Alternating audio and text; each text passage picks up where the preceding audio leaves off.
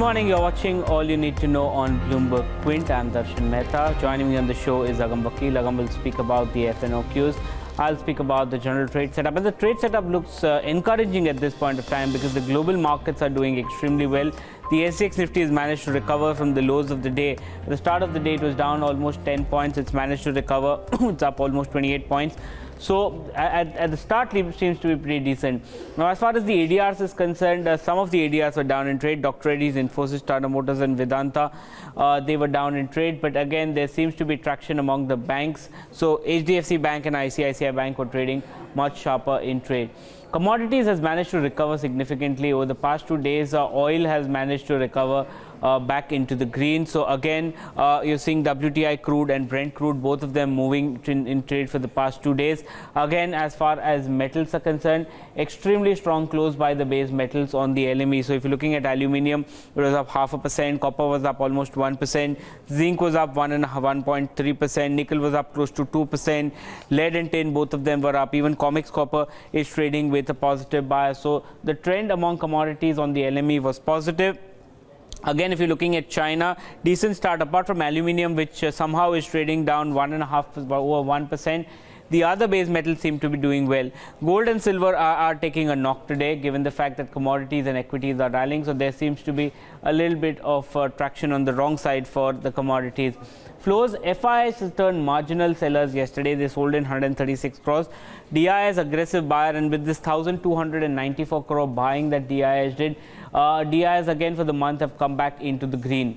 Overall, if you're looking at it, 13,245 crores and another 400 crores, so close to almost 13,700 crores of net buying has happened. So close to $2 billion of net buying has happened by the FIs and DIs this month. Nifty Bank managed to recover significantly from the lows of the day, led by HDFC Bank, but Nifty continued to wane because of certain IT performances.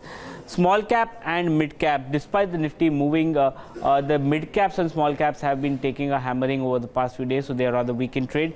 Pharma again was one of the biggest losers in trade yesterday, and real estate was managing to hold on. Some of the real estate counters did manage to do well.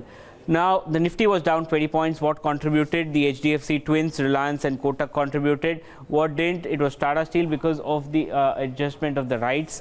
There was Infosys and ITC which were down in trade. But Agam, budget day important.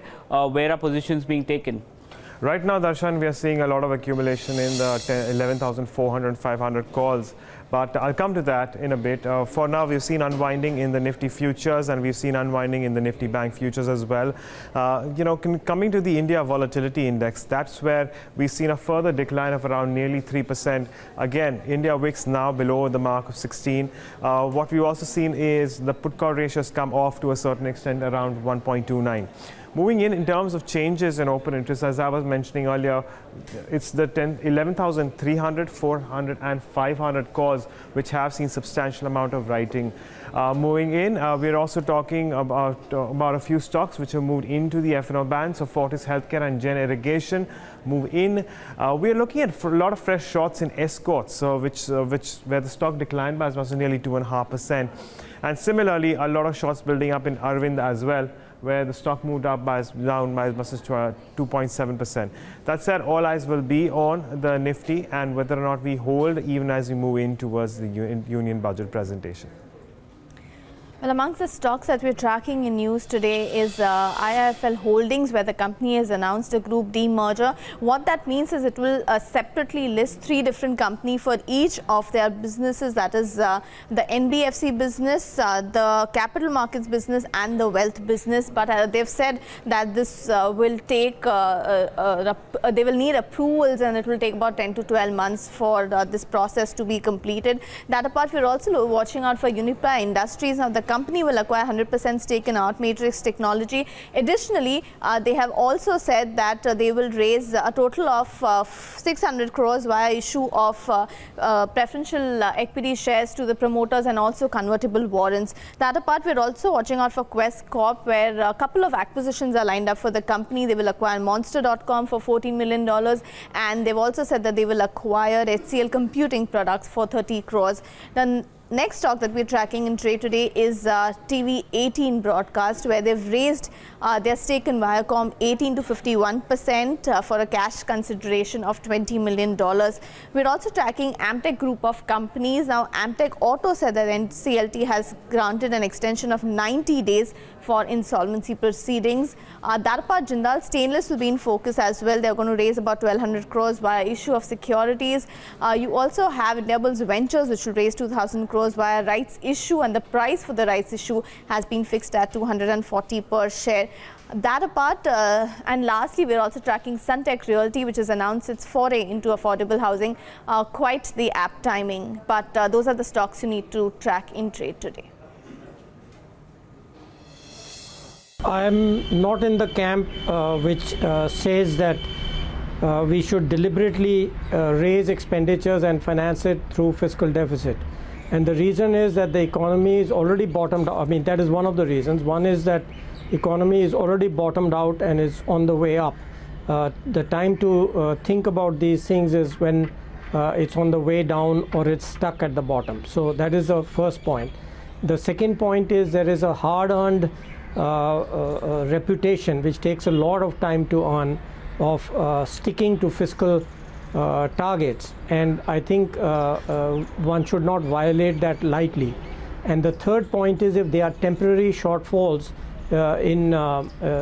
because of GST and so on, I think there is still sufficient time, as I've been saying for the last 3 to 6 months, to increase the equity sale, the government public sector sales, to make up for that shortfall. So for all three of these reasons, I am against violating the targets. Fiscal policy should be counter-cyclical. In the present situation, we have already bottomed out, as he said, because you look at the quarterly growth figures, growth has started rising again. And you're looking at something like, you know, probably the next fiscal looking at 7% plus growth rate real. Plus, while it's a negative thing, the beginning of increase in oil prices, which might translate to higher inflation, from a fiscal space point of view, it actually helps because, you know, if your inflation rate goes up, your nominal GDP will grow up on top of that 7%. So I think we are looking at something like 12 to 14% nominal GDP growth rate next year, which gives you some extra elbow room. Furthermore, while GST has indeed been you know, declining in the past few months as part of the initial you know, teething troubles, they are first of all trying to tighten down on that. So I expect some improvement. Furthermore, everything else is up. You know, the direct tax revenue has been very buoyant. You find that the target for disinvestment is overshooting targets, and so on, and also the surpluses that are going to be mobilized from the central public sector undertakings as well as the RBI. Already you have seen that they have reduced the borrowing program from 50,000 announced just last month to 30,000, a very drastic reduction, showing that the government is confident of these non-tax revenues coming in, and that will also be strong strength for next year. Risk of contradicting, we don't do services, we do products. Okay. We make products in India for the world at large. Okay. So in that sense, we are like any other company quite literally. We're not a services company, it's not a staffing or an IT services kind of an operation. Correct. So are we affected? Absolutely yes. So we spend in rupee, we earn in dollars. When you earn in dollars and for every dollar you get less rupee, and on the one side you have wage bills going up, the margin narrows. That's true. Mr. Kant, you are into manufacturing. Now, how is the picture there? Because what we have been told, you know, the last 12, 13 months of disruptions that we have seen is good for the longer term, but we have been told that the manufacturing segment has been worst hit, especially if you are in the mid to small segment. The manufacturing segment is hit mainly because of capital. Is the major concern. The frequency at which the payment is to be made for GST every month, and the incoming payment is after 3 months. So its only thing is a small short-term problem where some additional finance is required. if the SME gets additional finance, additional capital at a lower rate of interest than the bigger players or the big brothers, then it won't be a much problem for SME to grow. So the maximum the job employment happens by SME in India today. So we do hear of several schemes. We have a Small Industries Development Bank actually, and there is a Mudra which has now started funding entrepreneurs. That is for two lesser, it's not going to everybody in the SME. Very few companies knows about these incentives, availability of finance. Secondly, there's a difference between listed SME and unlisted SMEs. Now unlisted SMEs, the trust level is less by all the capital banks or NFBC or other finance companies to give. So there some training part or some regulation is required, some effort is required on the government front to ensure that the non-listed entities also gets finance easily. अगर ये 3 reform होते हैं हमारी industry के point of view से, एक तो आप जोन क्रिएट करें, इससे प्रोडक्शन कॉस्ट नीचे जाएगी, लेबर रिफॉर्म लाएं, उससे क्वालिटी इंप्रूव होगी और प्रोडक्शन फास्ट होगा, एंड थर्ड रिक्वायरमेंट के हिसाब से फंडिंग हो. तो ये 3 चीज़ें अगर होती हैं तो इंडिया कॉटन प्रोड्यूस करने वाली कंट्री है और बहुत कुछ इसमें हो सकता है. We all started a business at any particular point of time based on certain government assurances that there are waivers in VAT, service tax, local taxes, maybe electricity incentives and all that. But what has happened is after GST coming in, like in the hospitality space also, we were given certain breaks to become viable. Otherwise, it was not viable in those certain zones to put up these projects. But because we've taken the risk, because the government assured us of the benefits of the taxes, we have done it. Now, what has happened after GST coming in, those have gone away, whether it is luxury tax waiver, entertainment tax waiver. There are a case like example, a cinema company recently went to court to fight for that, and there are various other people also who are willing to go, entertainment industries, amusement park industries, hospitality industry players. Now rather than all of us address this issue in court, it would be most appropriate for the finance department to address this and give us what they've already promised, so that it is over, it's over. We know in future it's not there. So as a prudent businessman, I will plan and do it if I afford it. But if the government has said that, look, you can't afford it, here's how I make you viable, then it's their duty to give it to us. So this is also something which I think the finance department needs to address for all the industry stakeholders. What I expect we'll see is, various schemes and things that are specifically packaged or specifically targeted at different groups. So there'll be something for farmers for sure. There'll be something for the middle class, the salaried earners. There may be something for the self-employed. And I think what they're going to try and do is basically slice and dice it in a way that they can show and they can signal that they are actually looking out for various groups. And that is then going to kind of meld into their 2019 campaign. I think the government is very much constrained in what they can do. I think we tend to think of these pre-election year budgets as, populist budgets or pro-poor budgets. But given the fiscal realities this government faces, I think they're going to be hard-pressed really to amp up spending in the way that they would have liked. So I think the signs that we're seeing is, yes, we might see a relative pause on the fiscal deficit consolidation roadmap. We might see some increases in rural spending. I think the results from the Gujarat elections certainly have rattled this government, particularly the ways in which the BJP underperformed in rural relative to urban areas to the Congress party. But I think this government is also very concerned about the inflation numbers, and that if they are to engage in more populist measures, that could be counterproductive. And I think that's really the message that came out of last day of interviews from the chief economic advisor, Arvind Subramaniam, saying if you go down a populist path, this could actually be politically quite counterproductive, not to mention economically so as well. The Central Statistics Office, in its first revised estimate, has kept the GDP growth for financial year 16-17 unchanged at 7.1% and has revised GDP growth for financial year 15-16 upwards to 8.2% from 8% estimated earlier. In terms of real gross value added, the CSO said that the GVA growth for financial year 16-17 has been revised to 7.1%, which compares with the earlier estimate of 6.6%. For FY 14-15, the CSO has revised GDP growth GDP growth to 7.4% against the earlier estimate of 7.5% put out by CSO. Well, it was a strong quarter from Larsen & Toubro in results that came out after market hours yesterday. The top line growth was at 10% coming in line with what we were anticipating. But it's the operational performance that was extremely strong. 10.9% is the EBITDA margin versus our expectation of 10.1% and a 25% growth on the EBITDA front. Order inflow has been rather strong. They got in orders of almost 48,000 crores when our anticipation was close to 40,000 crore. And the management has said that, some of the orders which were bulked up over the past few months because of GST issues, they got transferred into the third quarter. So that is something that they say. But the domestic execution pickup will be taken as a positive. It was basically the orders in the infrastructure and the hydrocarbon segment that got them the orders.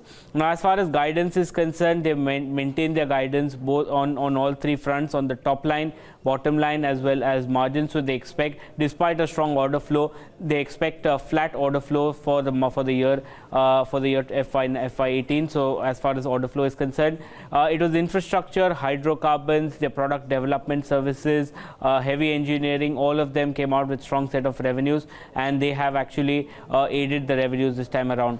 All the brokerages in fact have given the results a thumbs up. The only concern that they have pointed out is the elevated working capital cycle that L&T has been. It was mainly on account of GST related issues, but nevertheless a strong set of numbers from L&T. Let's also listen into what the management had to say post the numbers.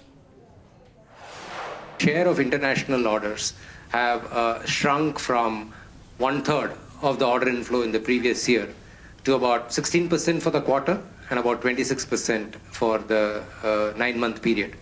We do believe that this ratio of 3/4 domestic, 1/4 international could be the situation as we get towards the end of this year.